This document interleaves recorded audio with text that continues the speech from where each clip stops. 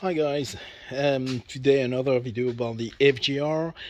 Now it would be my new process. I will keep reminding you to subscribe to the channel.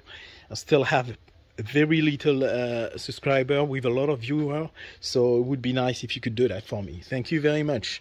All right, today I want to talk about safety. When I mean safety, security, it's more about thief than security on the road. So for me there is in fact three type of places where you can have your motorbike park.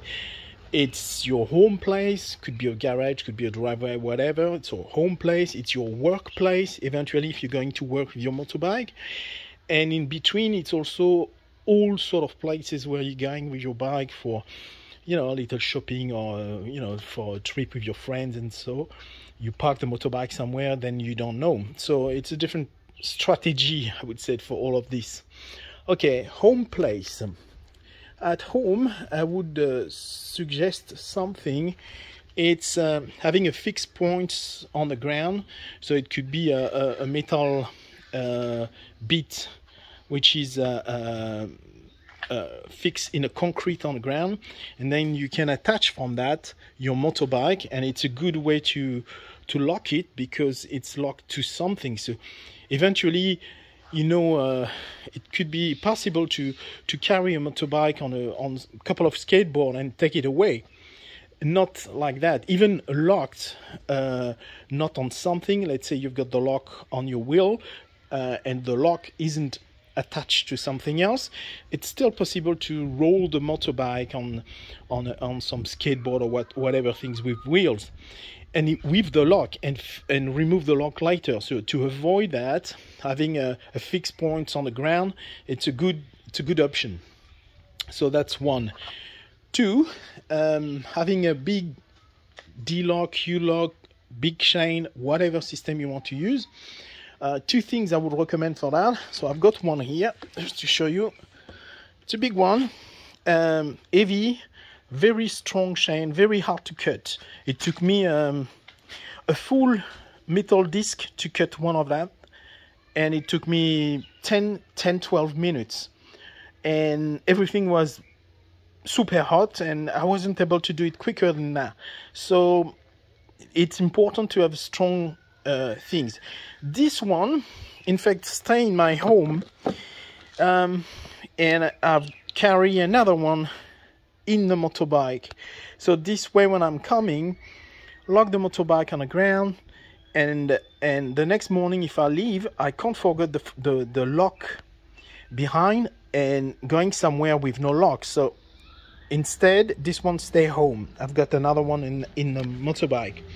That's one point. For that, for D-lock, U-lock, whatever system you use, be very careful where you lock your motorbike. And if you do it on a spoke, or I don't know, if you lock your motorbike here, always be careful to not lock the space where you've got the valve.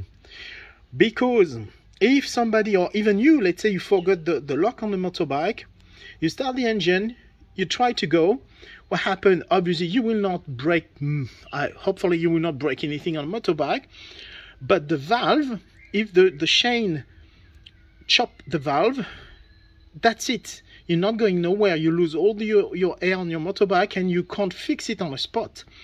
So it's really important to avoid the space where you've got the valve. Take any other space on the wheel, eventually even move the motorbike a little bit to get a better spot to lock the motorbike. So that's one thing. Second thing, I've got this sort of disc block. I like that. I put some flashy things on it, because more it would be visible on a motorbike, less it would be interesting for an eventual thief, because they will see the lock from distance and realize, oh, okay, it's another things to remove. So eventually they could go to another motorbike because yours seems to be more safe than another one. So this is one thing to consider. If you park your motorbike and there is other motorbikes there, yeah, there is no reason why they would go to the more complicated one. So this is a good system. So it's quite strong, heavy piece of metal, and this is doubled with a built-in alarm, which is handy. So you lock it on the motorbike, and eventually if somebody try to move the motorbike, the alarm turn off, sorry. So it's a good system. I like it. It's simple. Obviously it's not bulletproof. You can imagine they can break this, no problem whatsoever. But again, it's another step. You can have this on the front wheel, and you can have a big lock on the rear wheel, for instance. So that's one thing I do recommend. It's not super expensive. If you can manage to get a full alarm on your motorbike, it's maybe another option. You could go with that. But I think this is a step in between, and I like it. And so it's not too big. I carry mine under the seat, so it's always with me. So it's a good thing to have for the price. So at home, I also use this kind of lock, D-lock or U-lock, whatever you want to call it. It's in fact a safety one. They are very expensive in Europe. I don't know how much that costs, but I think I pay around almost 250 to 300 euro for that. But it's quite strong. It's not bulletproof. Nothing is bulletproof, but it's a good one. It's a good quality. Almost impossible to copy the key as well. And there is no space anywhere to put some tool, so need to be cut. And this is made of steel, so it's quite strong. So this is what I use for the front wheel, and this is something you can carry in the pannier or in your, if you want, but I prefer to keep this one for home. It makes me more comfortable to keep this one. And on the road I use the other one, and the alarm disc block as well. All right. So in safety, another thing I would recommend, when you park your motorbike, always park your bike in a fair distance from let's say a car park, for instance. In my example, I parked my motorbike near a shopping center, and it's far away from the road and the car park. It means then if somebody eventually want to come with a van to, carry the motorbike, then they have to do quite some distances, like 30 meters or something like that. It's not going to happen, I believe, because it's easy these days to put a couple of skateboard, skip the motorbike on them, and roll the bike until you're close to a van and put the motorbike in a van. But as I said, the way I do it, it's locked somewhere not that accessible for other vehicles than motorbike on a pavement place. So I do recommend to not put your bike in a quiet place. Like some people think, oh, it's better I will put my motorbike there, it's quiet. No, quiet means danger. Try to put your motorbike in somewhere where you've got people around it. It would take eventually some time to remove the lock and such on your motorbike. So it's not going to happen in the middle of, plenty of people around it. So that's one other things to consider where you park your motorbike. Now, as I said, in between the step between home or work, there is where you park your motorbike when you're going with some friend for a breakfast or whatever, or you do a trip, and you don't necessarily know where you are and what the safety necessary around it. So what I could suggest, if you have a top case and pannier like mine, sometimes people think, oh, it's easy you carry your gears, your helmet and such. The reality is it's maybe full of other stuff. So when you're coming out, get out of your motorbike, you still have your helmet and everything with you.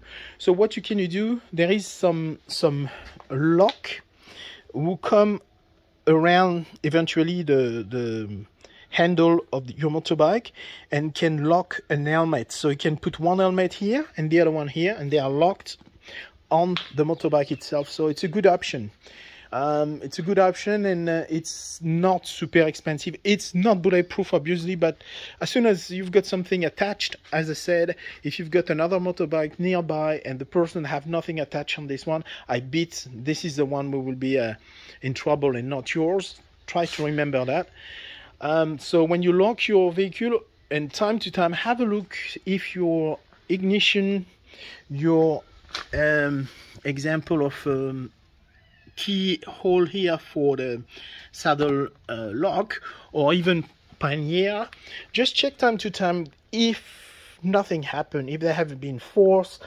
If you see some mark like a screwdriver or whatsoever, it means somebody tried to open them. So that's something to consider, and having a look time to time to know what happened with your bike, because you could leave your motorbike near your work, for instance, and somebody try every day maybe to get in. We never know, so it's good to have a good look time to time. In my case, I've got this glove box here. I leave nothing personal in there, so, but yeah, I do suggest to not leave your wallet or whatever, because it's very easy to access this sort of glove compartment. So even with an alarm on a motorbike, most of the case you can open the glove compartment without knocking the alarm off. So all right, I hope this could help, and yes, be careful on the road, and remember to subscribe. See you later, guys.